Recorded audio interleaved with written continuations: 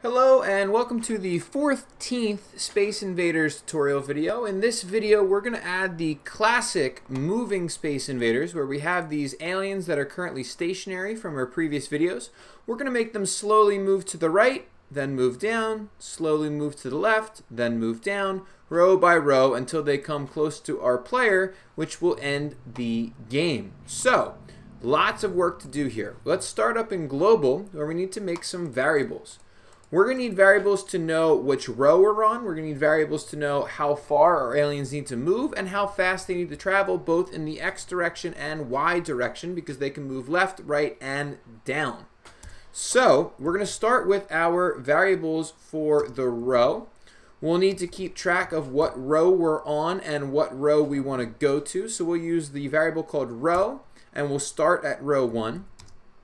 We're also going to make a variable called current row, which is going to be equal to currently the row. So that way current row will equal 1 because we're going to start on the current row of row 1, but that's going to change as we actually want to move up and down.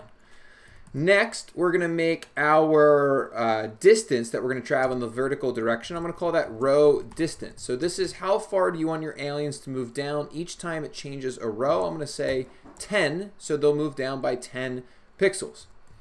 Then we need a variable for a distance. This is actually what we're going to use to change the distance of the aliens, which right now is going to be 0 because when the game starts, the aliens shouldn't be moving vertically.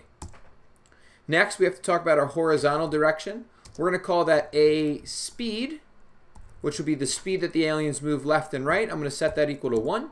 And we need a direction, which is going to be what actually determines to make them move, the aliens move back and forth. We'll set that equal to 1 as well. These are all the variables we need. Now let's actually scroll down to where we've drawn our aliens in our function draw. So we have all these alien images. We're actually going to remove them from draw. So I'm going to hit Control X here on my keyboard. And I'm just going to drop in a new function below our function game. So find your close game. Let's make a new function called aliens.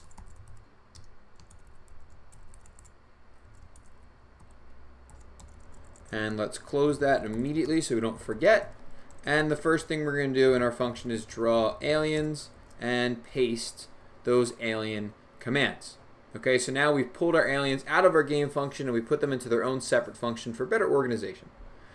Now, what we're going to do is we're going to need to change each of the aliens' X position by the speed times the direction, and we're going to need to change each of the aliens' Y positions by the distance, the vertical distance. So we're going to do that underneath where we drew these shapes, or these images. So I'm just going to say allow motion. It's going to be my subcomment. And this is going to be slightly tedious. You're going to have to do this for each of the X positions and each of the Y positions. I'm going to say A1X is going to be equal to A1X plus a speed times a direction. And we're actually going to put these in brackets like so. And then A1Y is going to be equal to A1Y plus a distance. So a speed times a direction is going to be what allows our alien to move back and forth. A distance is what's going to adjust our rows.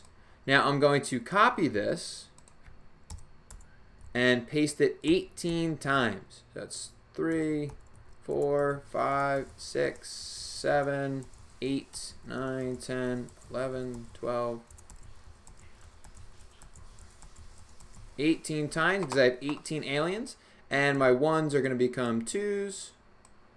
Oops, not there. That stays 1. So starting with X, 2, alien 2, alien 2, all the way down for however many aliens you have. Alright, so that's all my aliens, and we should actually see some direction. Right now our A distance is set to 0, so we won't have any vertical direction, but we should see some horizontal direction. Scroll back up to your function game where we deleted our alien drawn images from, and we're going to add the aliens function here. We're going to call the aliens function, which should put our aliens on the screen. and we see them moving horizontally. Now, they're moving horizontally infinitely. What we have to do is once they get to a certain position on the right, they then change direction to move left and down and etc. So we're going to use our outer aliens to do this. Alien number 9 is the alien on the far right of the first row, and alien number 1 is the alien on the far left of the first row. So we're going to use the X and Y position of alien 9 and alien 1 to actually determine when we should change our horizontal direction. So if A9X is greater than or equal to whatever the outer position you want. I want my aliens to change direction when they're about 30 or let's do 40 pixels from the edge. So if A9X is greater than or equal to width minus 40, we're going to say that A direction equals A direction times -1. And this will change direction. Close right edge. And then if A1X is less than or equal to 40, because the outer edge is, the left edge is 0, so 0 plus 40 is just 40. A direction equals A direction times -1. And that's again change direction. And this is close left edge. Let's push play. And we see that our aliens are bouncing back and forth. If I want to make them go a little bit farther out, I could say 30 and -30 instead. And that will allow them to go a little bit farther, which I think I like a little bit more. Now, each time it changes its direction, it also has to change its row. So we're going to say row equals row plus 1. Go down row. And then here, row equals row plus 1. And that's go down row. Now for the vertical code, and I'm just going to add a little logic. Horizontal, some comments here. For our vertical code, we're going to have to change our row only for a brief moment. So for example, if we just said that row equals row plus 1, and then we change our distance, it's going to go on forever. Really what happens is when we go from row 1 to row 2, we want to add by our set distance. Then wait until it's time to go to row 3.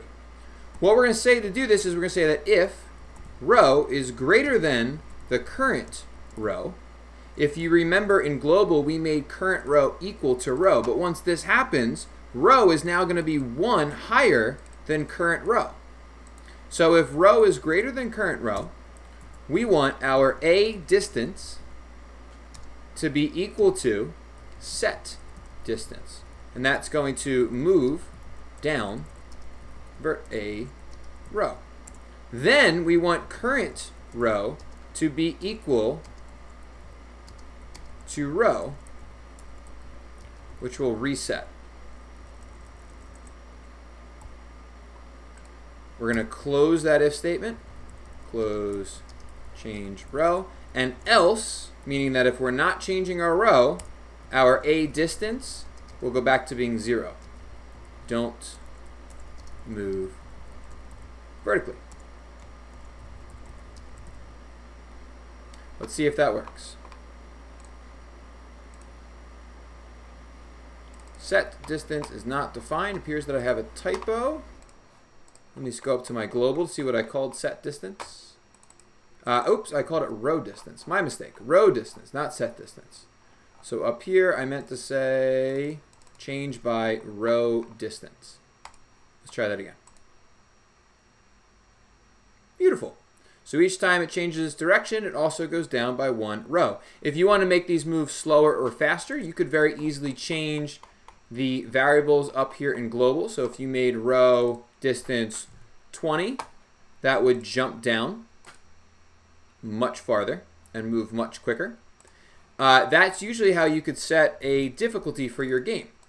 Now the next thing we have to do is we actually have to make some type of game over screen up here once we've gotten close enough to our player. So we already have our stages set up here. I'm going to add a stage 3, which will be a lose screen.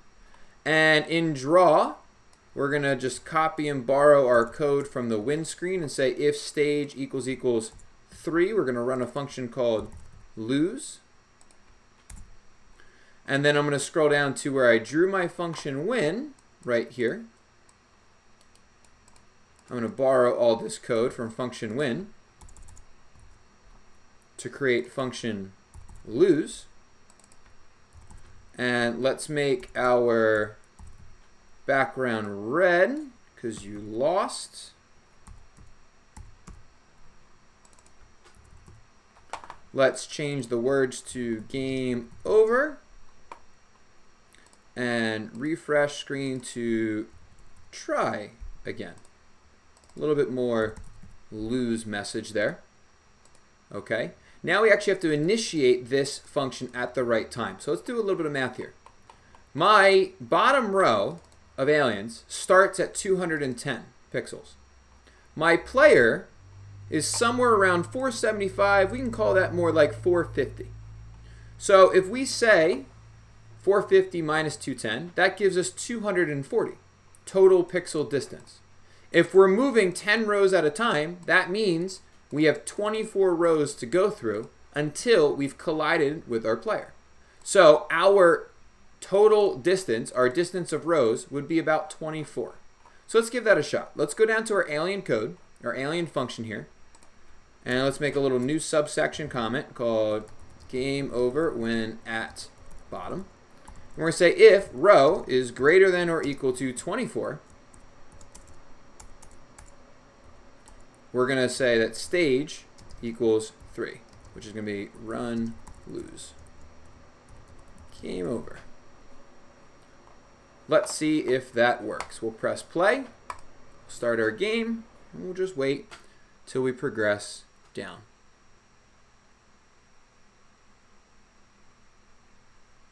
Now, because our player is sitting at 475 and I set the bottom, I did the math for 450, it should actually stop right before it hits the player. About 1 or 2 more rows. There we go. Game over.